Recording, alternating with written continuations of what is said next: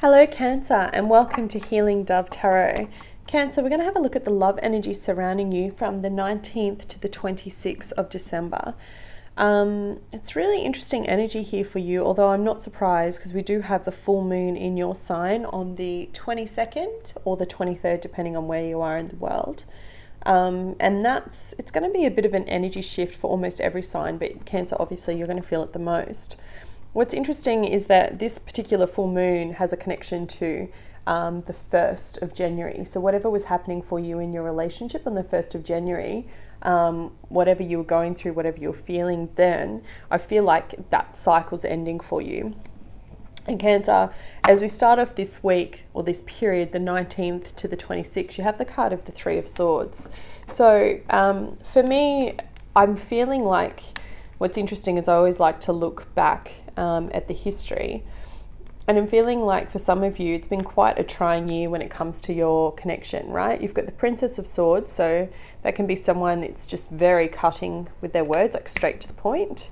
Then you've got the card of Judgment, Resurrection, and Three of Swords. So I feel like, even though I tend to look at the bottom of the deck to get an idea of how you're coming into this period, I feel like this is showing me kind of how you're coming into this full moon, if that makes sense.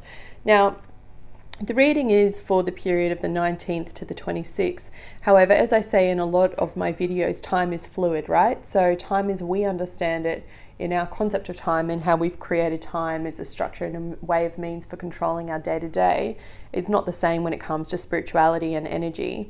And I feel like this is pretty much showing me that, as I said, you're ending that cycle.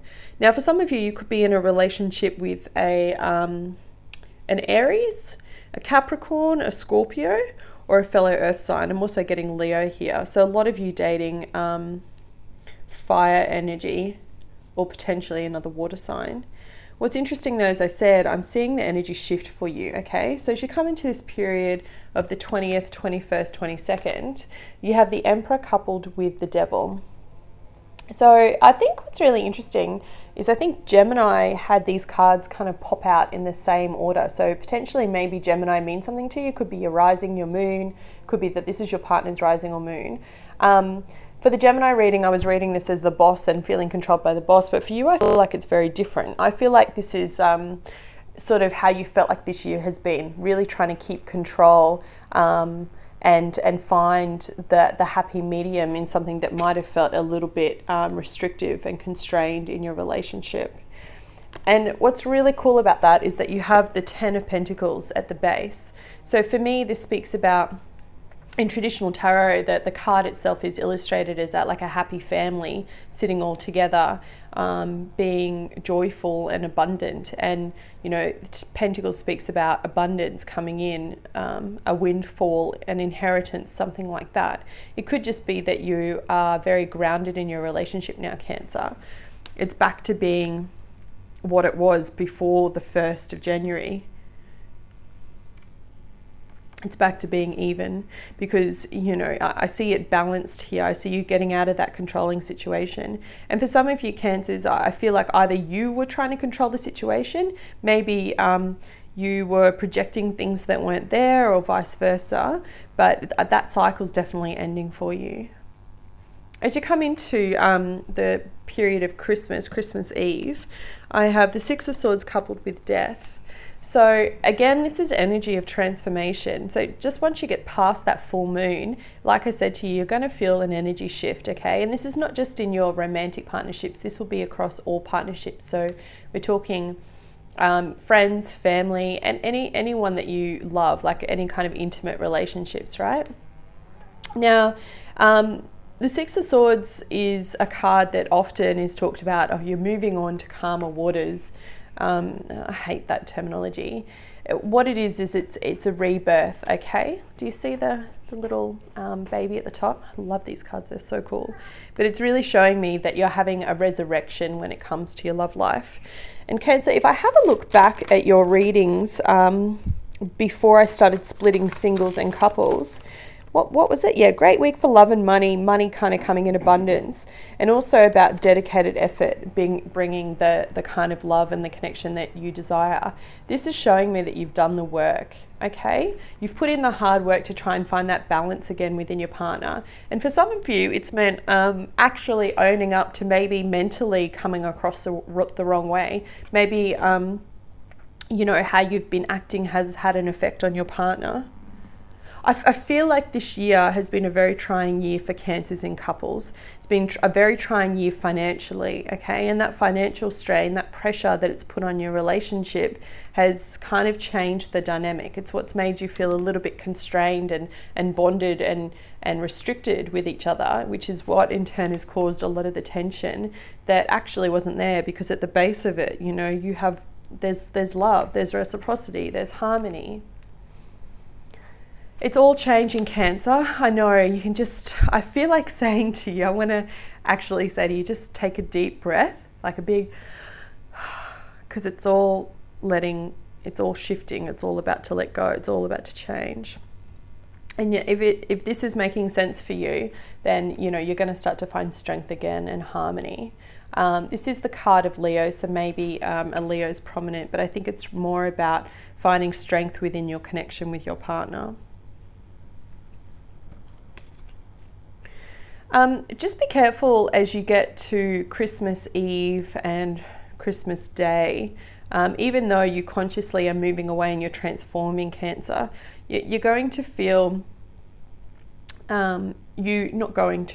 you could feel a little bit defensive about whatever it is that you've had to take on this past year, like that energy shift. Before you go through any transformation, right, there's always a little bit of a bump or a challenge, let me put it to you this way. And after this full moon energy, literally Christmas Eve or Christmas Day, whatever the stresses are leading up to that, you could just get to that point where you've had enough of everyone's shit, and you could just be like, no, not taking that, not doing that, rah, rah, rah. And you get into your little Cancer crab dance, the Cancer crab dance, right? Try not to be so short, okay? If you can. Just, you know, it's funny, I was chatting to my mum the other day who is a Cancer, beautiful soul, and we were talking all about stressing about things you can't control and how both of us in our mindset have shifted that energy. She still isn't meditating. Mum, if you're watching this, please start meditating. But we were talking about exactly this, and how things like the house isn't clean, isn't up to that standard, or I haven't had chance to, you know, take the dogs to have their bath or their injections or whatever it is. It doesn't have to be a state of perfection, okay? Christmas isn't about perfection. It's about a coming together and celebrating in harmony the people that you love and that love you in return. Universe and angels, messages and guides, can I please have an additional card? That's too many. An additional card for the sign of Cancer, Cancer couples, from the 19th to the 26th. One card, please. What's the most important message they need to know from the 19th to the 26th? Thank you so much. A leg up, 34. I like this card. It actually ties in with what I was saying, which is pretty neat. Okay, so the keywords of this card are receiving help, delegating authority, and interdependence. Cancer, if you're struggling at Christmas to plan everything together, don't be afraid to ask for help. Don't be afraid to ask your family, whoever it is that's coming to your Christmas feast, however you're celebrating, even if you don't celebrate and you're spending time with people away and Christmas isn't your thing, don't be afraid to ask for help, okay? Relationships that are healthy thrive on interdependence. It's important to recognize that you need others as much as they need you. You must allow people to support you just as much as you are there for them. Isn't that true, Cancer? This is a time to be vulnerable, to speak up about your needs, and to ask for them to be fulfilled. Trust. You will be met with kindness and love.